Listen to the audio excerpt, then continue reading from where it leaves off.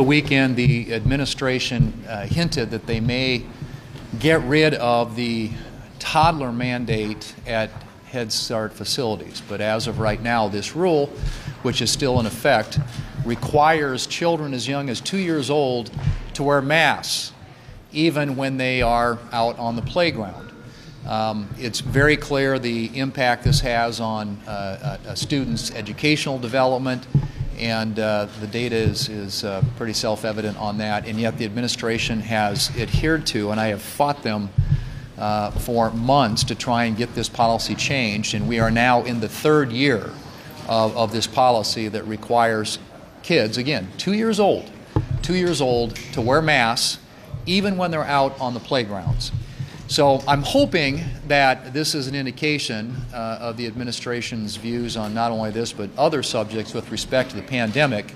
The President, I think as everybody knows, over the weekend said the pandemic is over.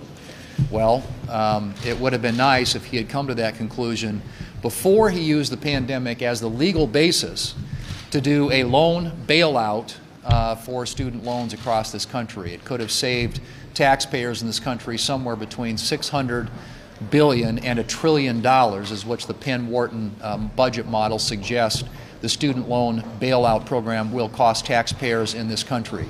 It is simply a shift from the 13% of people in this country who have student loans to the 87% of the people in this country, taxpayers who don't have student loans, who are going to end up paying the bill for this. It is yet another slap in the face from this administration to hardworking taxpayers across this country. And it is unfortunate because the administration, had they been willing to acknowledge that the pandemic was over sooner, might have avoided passing a bill, another bill, on to the American taxpayers to the tune of upwards of $1 trillion.